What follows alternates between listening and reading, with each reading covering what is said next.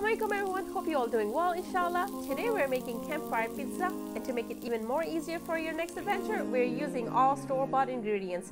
So let's begin with the recipe. Alright, we'll begin by preheating the charcoal so it's red hot by the time we're ready. Here we have store-bought pizza dough.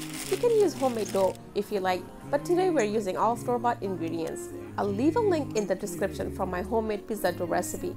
Simply hand stretch the dough, spread it nice and evenly in your cast iron pan to cook evenly.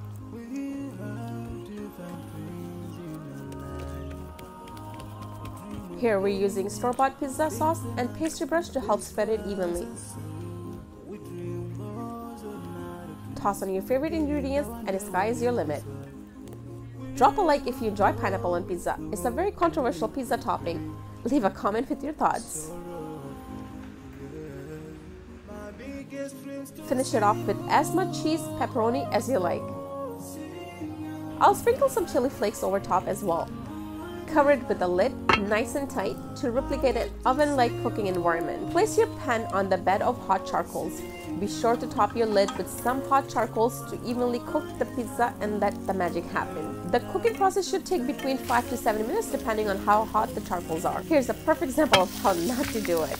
Use a pair of grips or whatever necessary to pick up your pan so that you don't burn your hands.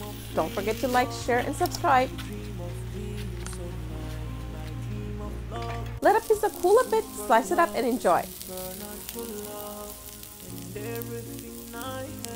Thanks for watching. See you next time.